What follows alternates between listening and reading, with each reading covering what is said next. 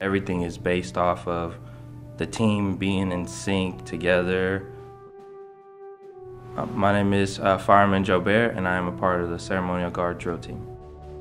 It's all about one team being the same. Everyone is treated the same. You know, you have to earn your spot. Then that sets you apart from everybody, and then that makes y'all a close family. And I think that here at the Guard, we're all a family.